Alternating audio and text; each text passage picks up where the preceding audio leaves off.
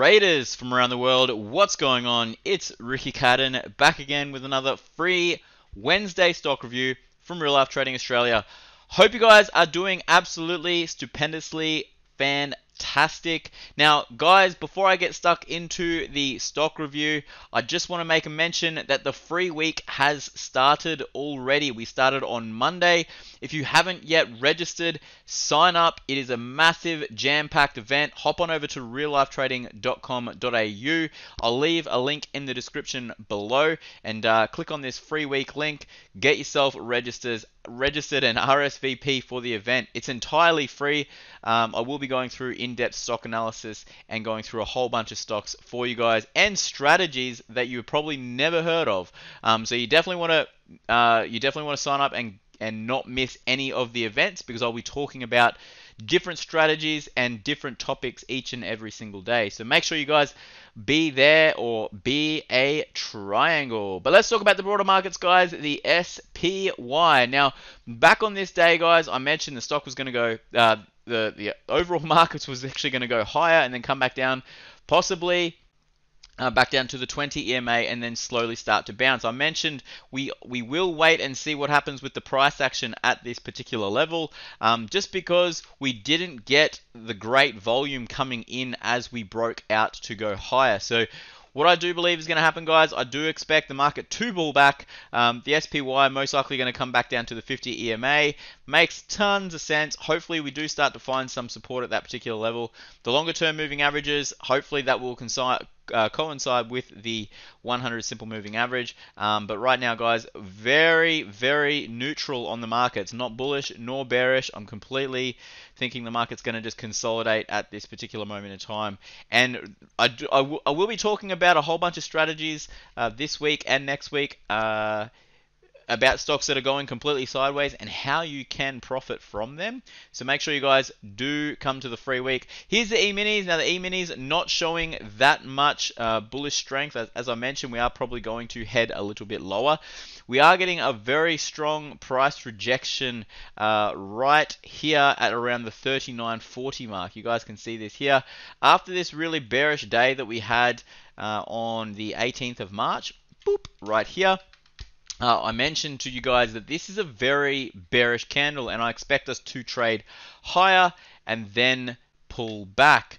If you do take a look at the 30-minute chart, what you'll see here, you'll be able to see the price rejection a lot clearer. Here it is right here. We had the nice little breakdown below these lows, and then we traded a little bit lower. There's the push higher, and then there is the roll over. So we are creating lower highs and lower lows. I do expect us to continue on the E-minis going a little bit lower and possibly pull back down to the lows here in around 3,800-ish. Here's Square, ticker symbol SQ. Now SQ really not looking bullish at all. We are currently at the 100 simple moving average. We have bounced off this location before, but we did try to trade higher. But as you can notice, the volume actually decreased as we went higher. So not overly bullish right now. Expect the market to pull back a little bit further. If you are looking at buying shares of Square, I think you could possibly wait to pick some up somewhere down around the 200 simple moving average. Or if you are a naked put fan, you can look to sell puts, somewhere down here at a price at which you are willing to purchase those shares. So make sure you guys know and understand that particular strategy. But Square not looking overly bullish. Volume is dying off, and I expect us to trade a little bit higher and then probably have a little bit of a drop city on Square.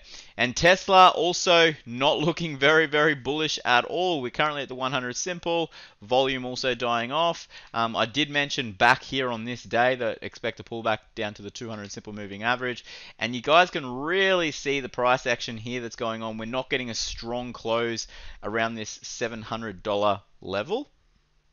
So expect a little bit of sideways action and or a push lower. Now, I did send out a weekly options newsletter. If you are a part of the free week or a part of Real Life Trading, you would have got my weekly options newsletter play, which was a bearish play this week, actually. And I was mentioning that American Airlines, we were going to play this one with put options to make money as the stock goes down. That's right, we do not have to make money all the time when the markets are going higher. We can also profit when the stocks are dropping, which is exactly what we were trying to do here. However, we did get a very small gap, and the low of the put option, the bought put option here was actually $1.64, and we had a limit to buy at 150. So we did get skipped on this trade. However, the analysis was absolutely perfect, and I do expect this to pull back probably to around the $21 level on American Airlines. So make sure you guys, if you are looking at American Airlines, wait for the pullback to occur. Don't be looking to get in just yet. Wait, don't try to catch a falling knife, so to speak. Let it consolidate and then look to buy the dip on AAL. Here's ASX 200. ASX 200 is not looking bullish at all. We are still consolidating sideways. I still expect us to pull back probably to the 100 simple. Nothing to see here, guys. This has been absolutely boring, to say the least. If you are trading the ASX 200, it's going very, very sideways. So there's no real trade on the ASX. Just be looking to be fairly neutral on the markets at this point in time. There's a lot of volatility out there. Here's IOU Limited. Now, IOU Limited has actually filled the gap that we had back here. We had this nice little retest gap back here. Boop. Now, I do expect this retest gap to fill as well. Not all gaps have to fill, guys. Just remember that. But this particular pattern that we are forming right now is known as a descending triangle, which is a bearish pattern. So once this level does get broken, there's pretty much no resistance in the way or support all the way back down to the 100 simple moving average. So just for those investors on looking at IOU as a bullish play, I think you have a little bit more time. Wait for it to pull back down to the 100-ish, and then hopefully we can get a little bit more volume coming into the trade, and then find some more support down lower. Here's Oil Search, ticker symbol OSH. Now OSH obviously starting to pull back with crude oil pulling back as well. We had a nice little evening star reversal pattern right here. Nice little double top, lower high, and double top, lower high, and a breakdown and retest of the neckline before we head lower. I do expect this to come back down to the 100 simple moving average at 392, trying to hold support at this level. I just don't think it's going to happen. I do expect this to pull back that little bit further. So OSH, I think the trend is slowly coming to an end, so to speak, and I do expect us to come down back down to the 100 simple. And here's crude. Speaking of, here's a nice breakdown. We came back down to this support level and it got broken like a beast. This absolutely just crushed lower. So right now we are currently retesting. If we take a look at the 30-minute and what is going on right now, here's the breakdown. Look at all this support, all these buyers coming in.